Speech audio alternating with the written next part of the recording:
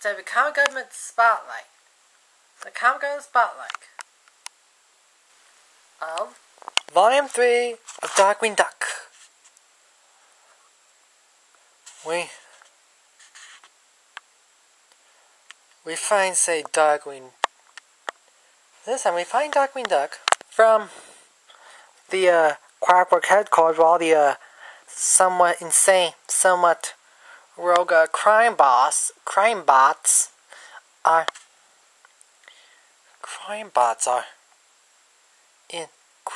now say shooting him down, trying to say shoot the Thundercrack down. But there's some more oppressed matters. Well, because of say of one.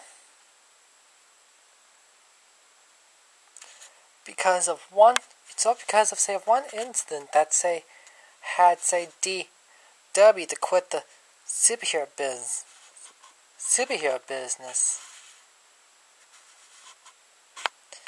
Let's say it has some Negaduck seem to come across say a laundry. Negaduck and laundry.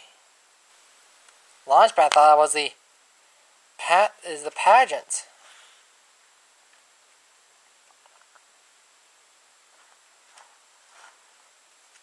Is that superhero pageant that he came second place in. But there was a cameo of Gadget when he's gonna say be a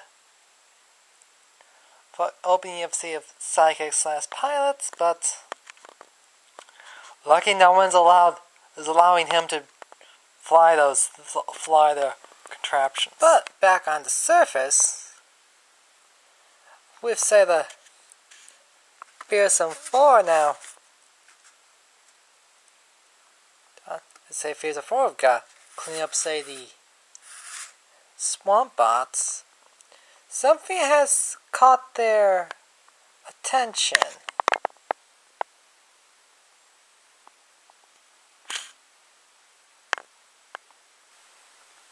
And they are so really wanted it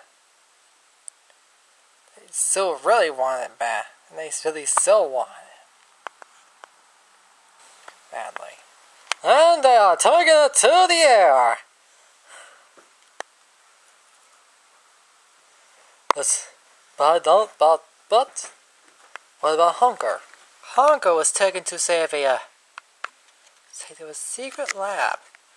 When he's been say reading into a word that's green, and then we see in front of a top secret box. We don't know anything yet. Well, I know for sure it's gonna get crazy. Because the mastermind behind quackwerk saw the quackjack and released Honker. And caught both Darkwing and the Fearsome 4. Let's lead to a flashback on what happened to the original Mr. Banana Brain. Negaduck ripped him apart. Because he wants in on the fun.